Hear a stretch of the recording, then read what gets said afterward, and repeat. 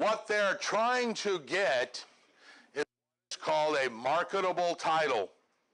On page 123, I want you to look real quick.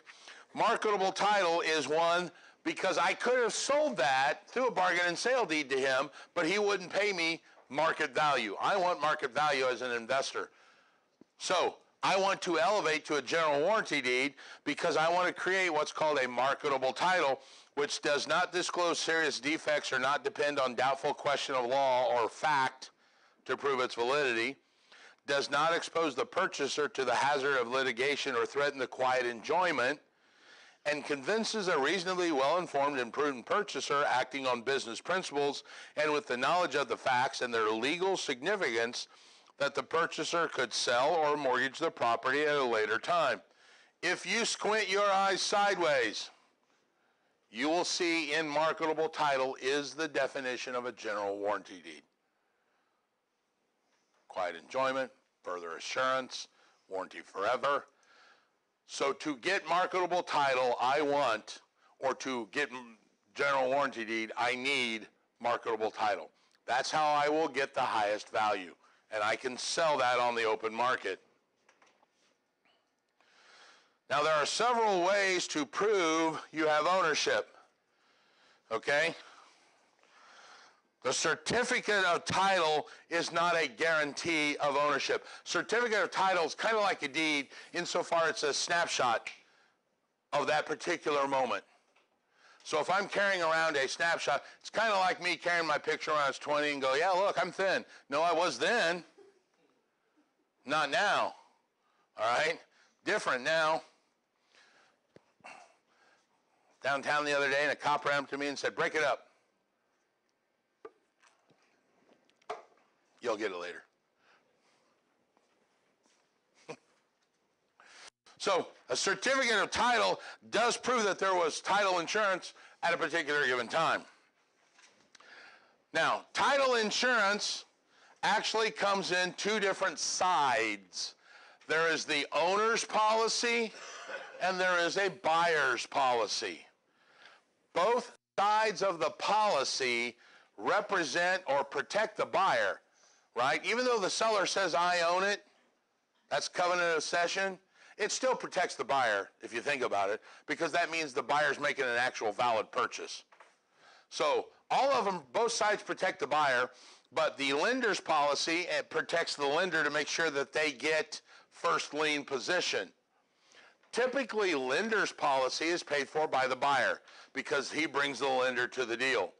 If it's a cash deal, sometimes there is no lender's policy because you don't have to prove they get first lien since there is no lien going on. All right? The owner's policy is the one that says, I own the property and I'll remove the liens and all those other things. Typically, the seller to pay owner's policy. So the typical split in the real world is what I just said. Seller to pay owner's policy, buyer to pay lender's policy. Now, you can negotiate that either way and make them one pay all or all pay one, but typically, lender is paid for by the buyer, seller pays the owner's policy, okay? Both of them cover the buyer in the long run. Now, here's the difference between the policies. And on the screen here, I'm going to use this because I spent a whole bunch of time making this look really pretty to see if I could do it. So I'm going to do it for the online people. See if this works out right. Well, that didn't work out right. I'm going to put regular insurance, and what I mean by regular insurance, I mean like health insurance, car insurance, life insurance, as opposed to title insurance. Regular insurance includes monthly regular payments, right? I pay my car insurance every month. Title insurance is only paid once. It's paid at the closing table. And yes, it's still called a premium, just like your health insurance has premiums. How much do you pay every month? That's your premium. Title insurance has a premium as well. But it's paid only one time, and it's paid at closing. Here's the biggest difference. Most regular insurance is forward thinking, meaning it's going to protect you for things you're going to do in the future, like wreck your car. Well, I didn't use it this month, but I'll pay it again for next month. or I didn't get sick, so I didn't need my health insurance. It's forward thinking. Whereas title insurance is historical. It only solves things that happened already in the past that are just now catching up to us. Like the Sears did it in '78, and now they're coming. Title insurance that I bought on my house the other day has nothing to do with any mistake I make on that house in the future. That will pop up in the next sale.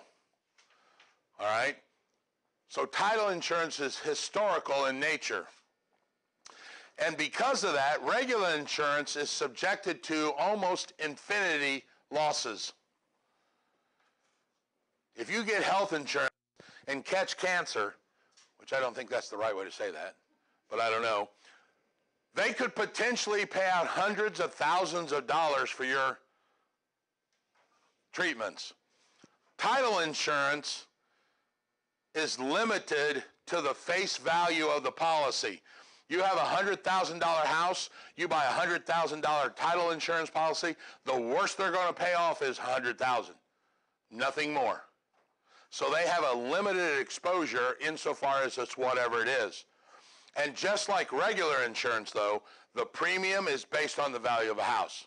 You buy $1 million house, the title insurance is higher than if you bought a $100,000 house. Just like if you got $1 million life insurance policy is more than a $100,000 life insurance policy.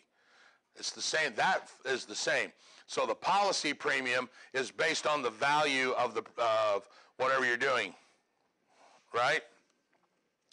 So one last thing here. This works really well with some of the international students. You guys ever go to a bar and they ask for your ID and you show them your passport? Why would you show your passport? Why not? How you are allowed to show a passport? Why does that count? No. It's guaranteed by the president of that country. Yeah, but why?